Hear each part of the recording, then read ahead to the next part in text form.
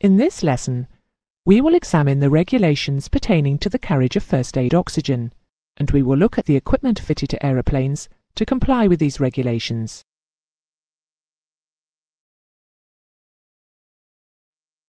First aid oxygen is for use by passengers who may require oxygen following a depressurization, even though the aeroplane has descended to a pressure altitude where normal breathing should be possible.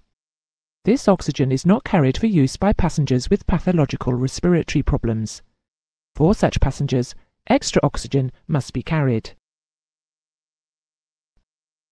All pressurized aeroplanes which operate above 25,000 feet and which carry a cabin crew member must have first aid oxygen available.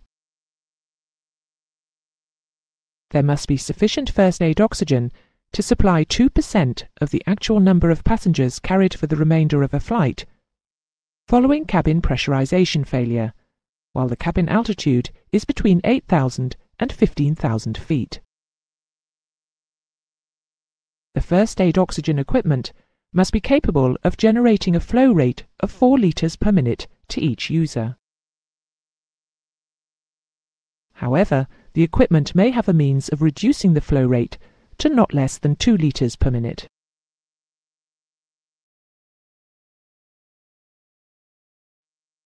First aid oxygen is normally stored in portable cylinders.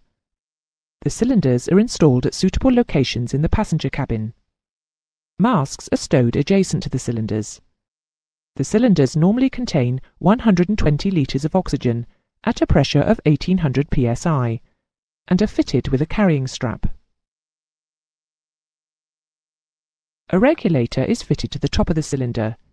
It has an on-off control knob, a pressure gauge,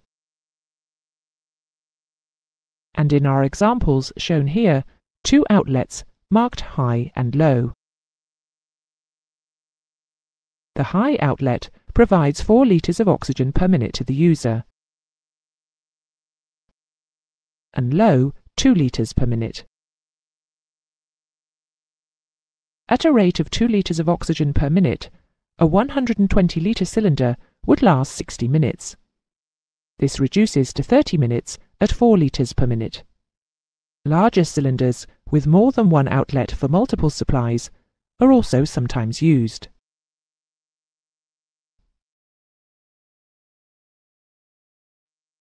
Remember that first aid oxygen is for use by passengers who may require oxygen following a depressurization. It is not carried for use by passengers with pathological respiratory problems.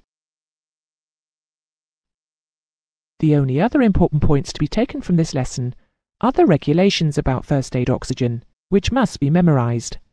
They are summarized on the screen.